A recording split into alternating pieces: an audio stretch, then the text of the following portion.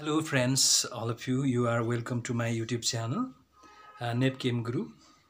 My channel focus on chemistry education, so you can watch chemistry related videos in my channel. Today I am going to explain about how to balance chemical equations, and in that today I am going to talk about partial equations method. As you know that reaction must be balanced, otherwise it violates the law of conservation of mass. For example, if you have a simple reaction like S2 plus O2 gives water S2O, if you don't balance it, then what happens? See there, here are two hydrogen atoms and here are two oxygen atoms. So in the product there is only two hydrogen and one oxygen. So do you see that these atoms are balanced? Surely not. So in this side there are two hydrogen, in this side also two hydrogen, they are balanced, and in this side there are two oxygen atoms, but here is only one oxygen atom, but oxygen atom is not balanced. So you can say that where is that one oxygen being lost? So it violates the law of conservation of mass. This law is violated here if you don't balance the chemical equations. So if you want not to violate the law of conservation of mass in the reaction, then you must balance this reaction. Atoms can neither be created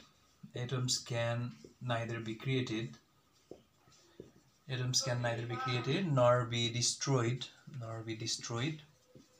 So atoms are not created and not destroyed in the chemical reactions, because nuclear reactions are only the reactions where atoms can be created or can be destroyed. So these chemical reactions cannot produce any new atom and cannot destroy the atom. So you must balance the chemical equation to favor the law of conservation of mass. So the reaction must be balanced like this way: S2 plus O2 gives 2 water. In this way, if you balance the chemical reaction, then atom seems to be not created and not destroyed. So the law of conservation of mass is not violated. So if you are the beginners, then you may wonder that why chemical reactions should be balanced. But chemical reactions should be balanced to maintain the law of conservation of mass, and to maintain that atoms can neither be created nor be destroyed. So every reactions must be balanced. So while balancing a chemical reactions, there are a number of methods to balance a chemical equation. So some of the popular reaction balancing methods are heat and trial method. You know that heat and trial method. You might have done this in your high school level. Heat and trial method. Number 2 is partial equations method. Uh, and number 3 is oxidation number method, which is called as ON method, that is oxidation number method, and number 4 is ion electron method. So generally there are 4 methods to balance the chemical equations. One is heat and trial method, next is partial equations method, and oxidation number method, and ion electron methods. So out of all methods, today I am going to talk about partial equations method. So what is partial equation method and how to balance the chemical equation by using partial equations method. So let's talk something about partial equation method. Okay, in partial equations method, you should have the idea of 3 different things. So for partial equation method, you should have idea of criteria of product formation. You should know that which compound give which kind of partial product in the reaction. So criteria of product formation you must know. And in number 2, you must know about nature of oxides. If oxides are produced in the partial product as a partial product in the main reactant, then you must know that what kind of nature of that oxide is, whether it is acidic or basic. So you must know the nature of oxides there. And similarly, number 3 concept you must know is nascent oxygen or nascent hydrogen production, nascent hydrogen or nascent oxygen production. Which one is produced in the reaction? You must know this. So before attempting your partial equations method, you must know about these 3 different things: that in the reaction, what are the criteria of product formation, which products are partially formed during the chemical reaction, and nature of oxide you must know, and nascent hydrogen and oxygen production, which reaction produce nascent hydrogen and which type of reaction produce nascent oxygen. You should know these three things. So if you know these three things, then you can easily balance the reaction by using partial equations method. Partial equations method is generally used for the compounds which are oxidizing agent and having oxygen atom as one of the constituent. For example, the reactions involving KMnO4 potassium permanganate, potassium dichromate, similarly nitric acid, hydrogen peroxide, MnO2, manganese dioxide, O3, ozone. These are some compounds which are balanced by the partial equation method. If these compounds are involved there, then these equations can be easily balanced by the partial equations method. Similarly, H2SO4, etc. So these all are oxidizing agent and they have oxygen. So in these compounds if these compounds are involved in the reaction, then these reaction can be easily balanced by the partial equation method. Okay. So you must know that during the reaction, which type of products are formed in the reaction, that you must know. For example, if your reactions involve their KMnO4 or potassium dichromate, then what kind of partial products are formed, you must know first of all. So I'm going to talk about some simple reactions which these reactants produce. If your reactions have KMnO4, then it is always decomposed. It is supposed to be decomposed into potassium oxide and manganese oxide plus nascent oxygen.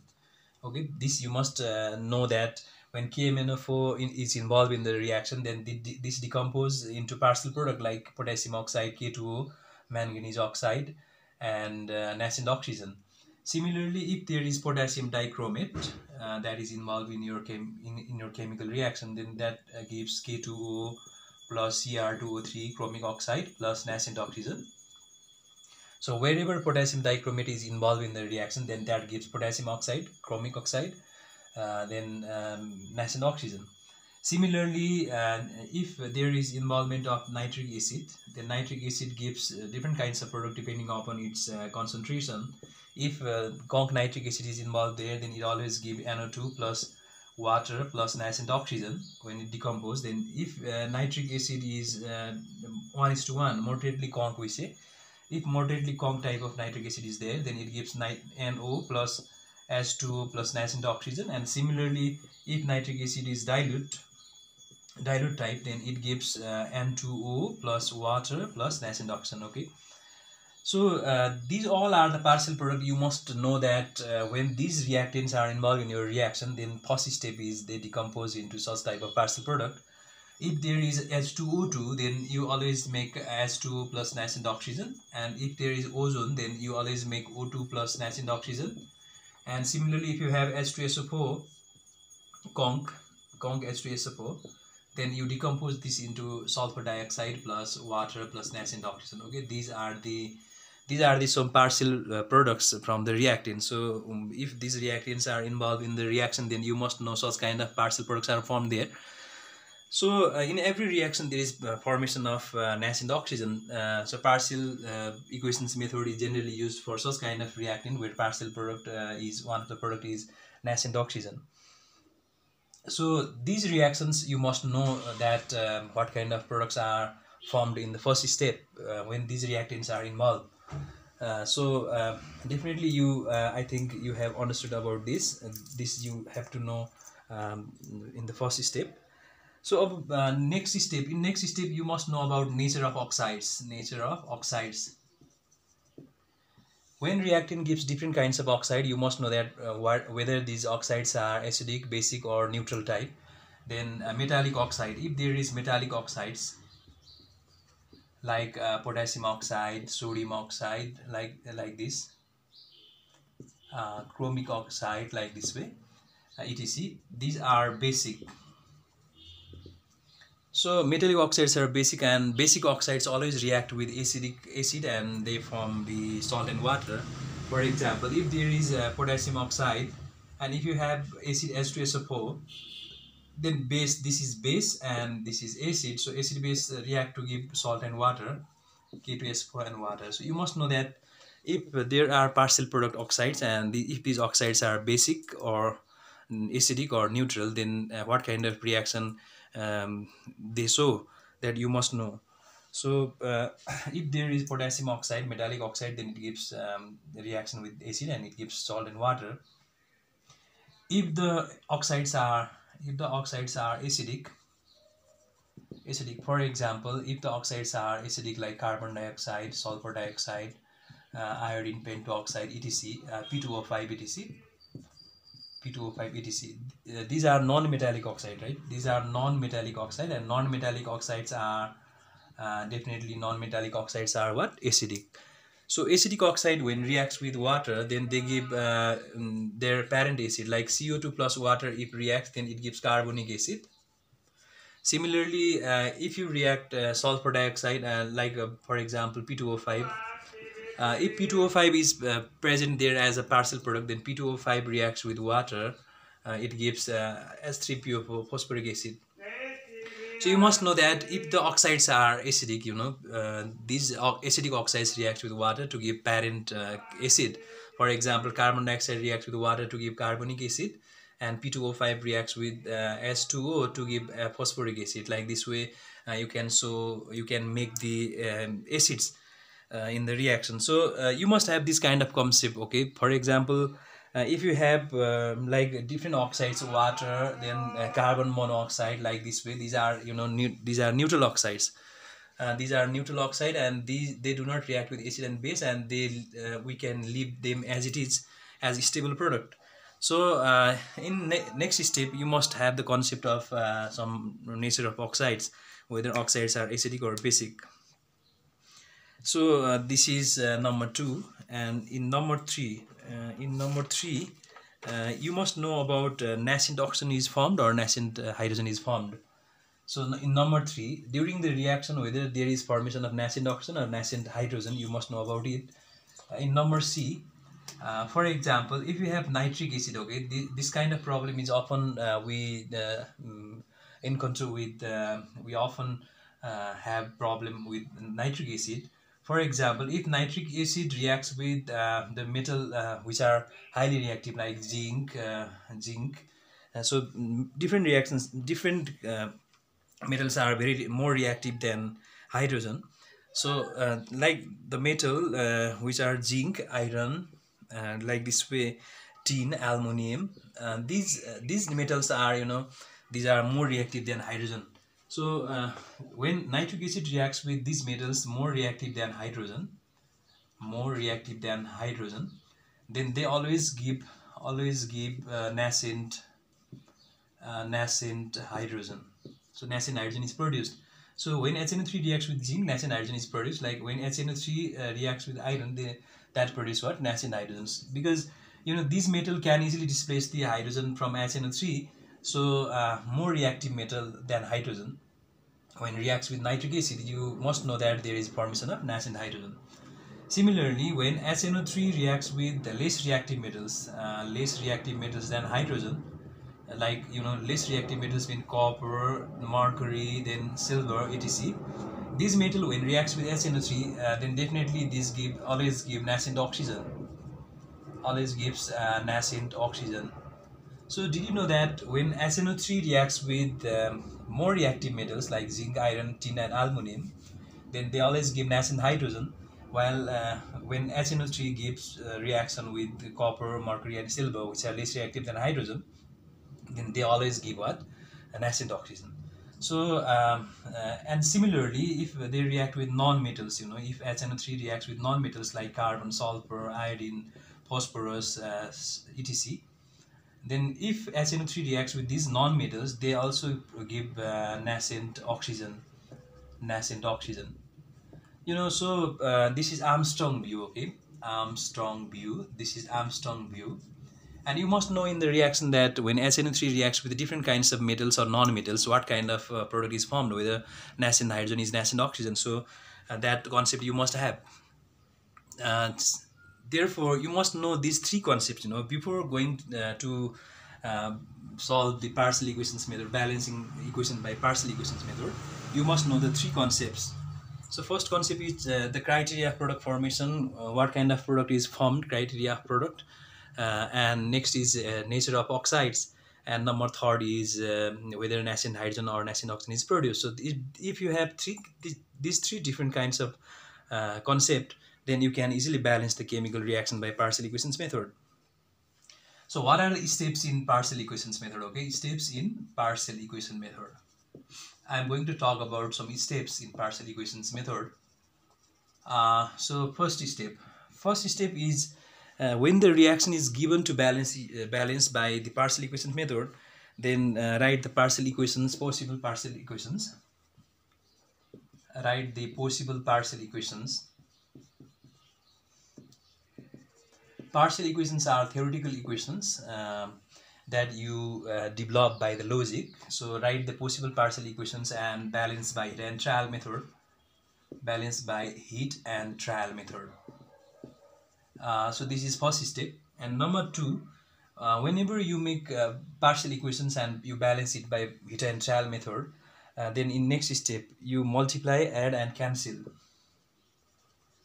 Multiply, add and cancel the intermediate product. Okay, in the reaction, in partial equation there are many your intermediate products. So these intermediate products should be eliminated. So for that, multiply, add and cancel the intermediates. You do such kind of operations, okay, in second step. And in number third, you add and get net total reaction. This reaction will be automatically balanced by partial equations method.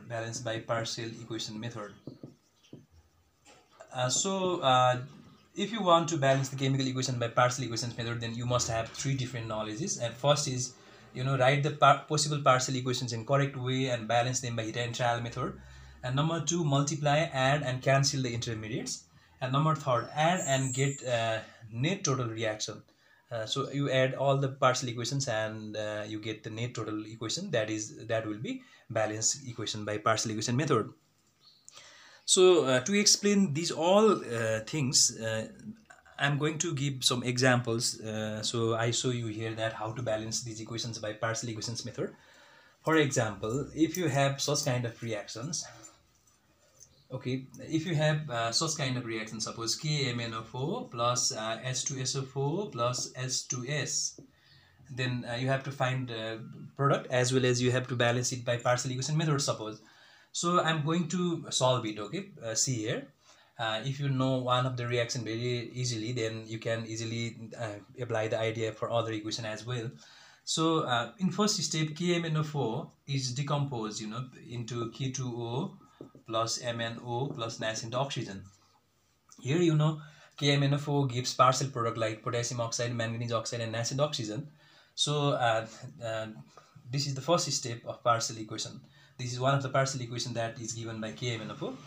And you know that potassium oxide is a metallic oxide and that reacts with acid. Acid is used here, H2SO4 is acid. So the product which is formed here as a metallic oxide, this metallic oxide reacts with acid.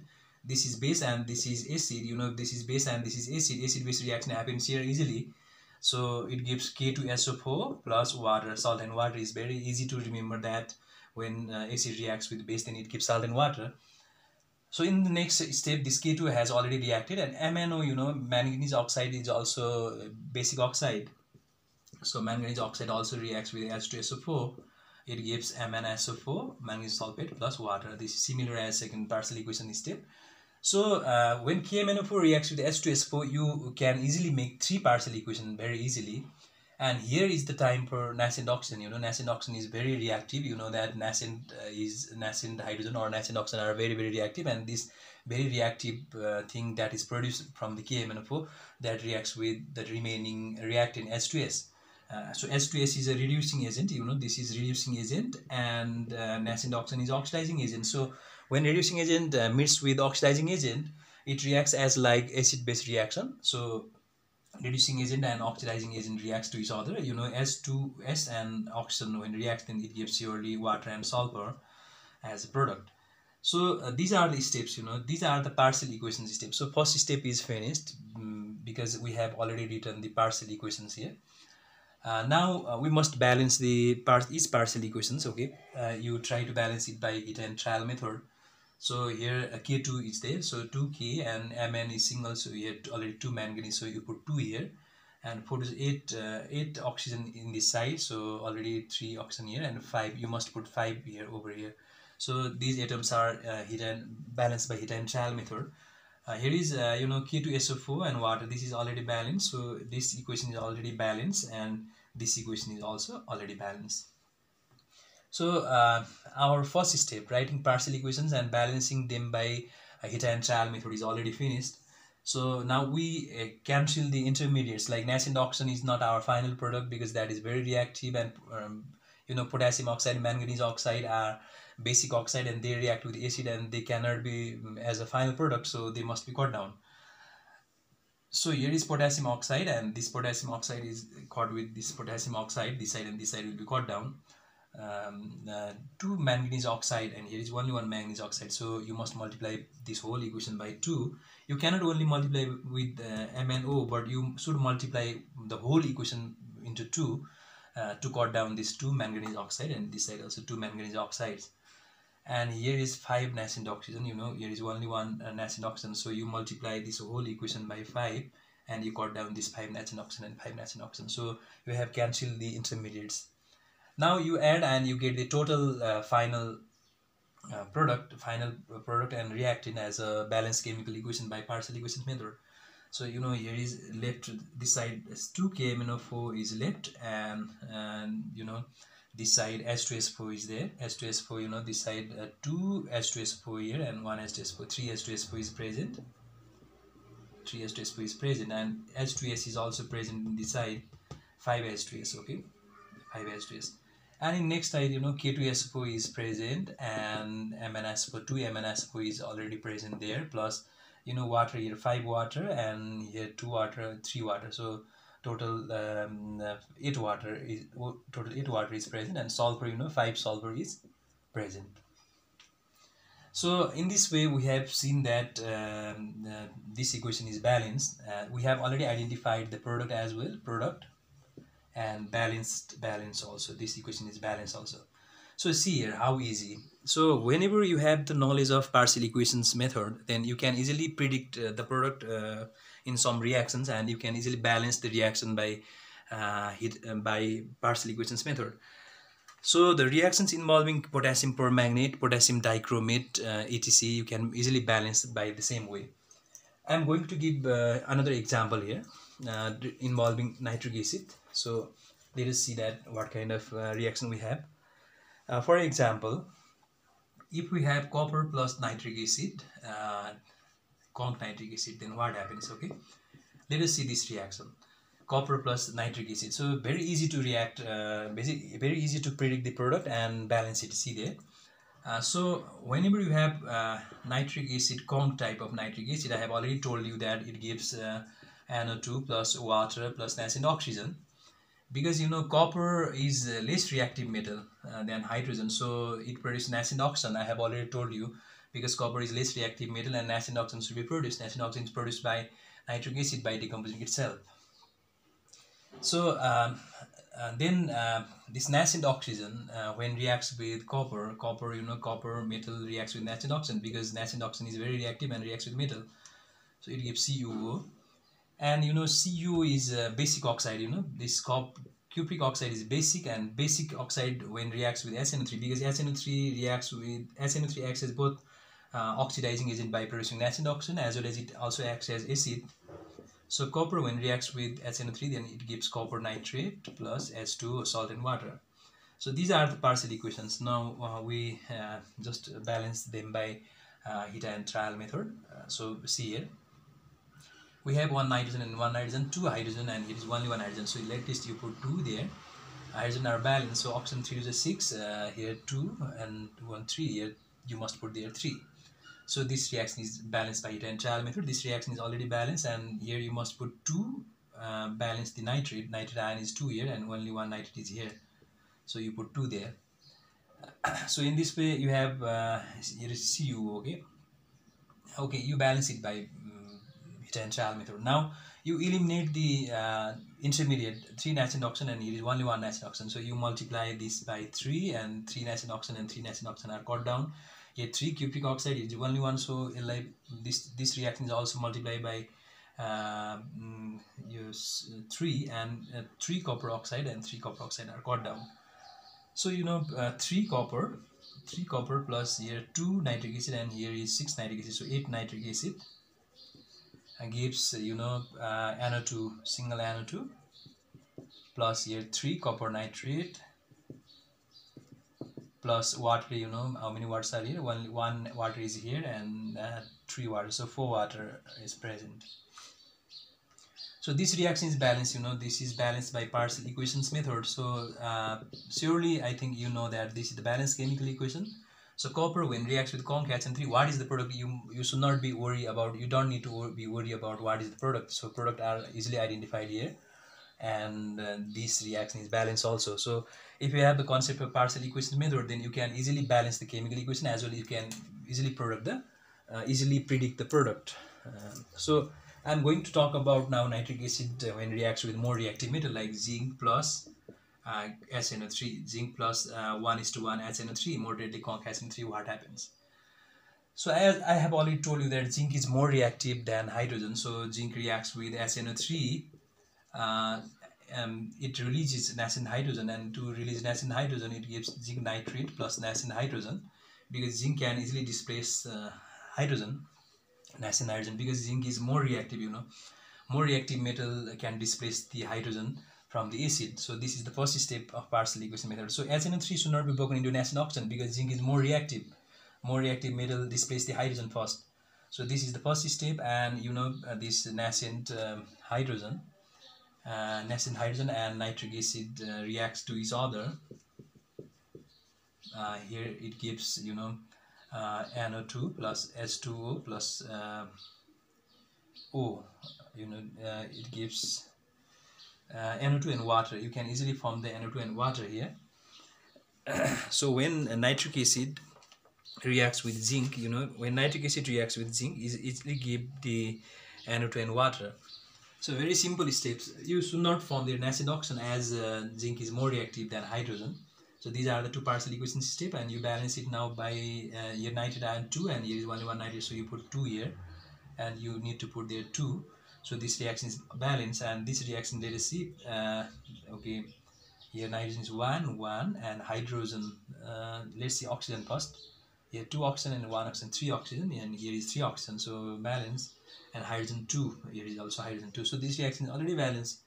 In balanced state, 2 hydrogen, 1 nitrogen, and 3 oxygen. So now you just multiply. This nascent hydrogen should be cut down because it is intermediate. This is highly reactive, and these 2 hydrogen, 2 nascent hydrogen and 2 nascent hydrogen are cut down.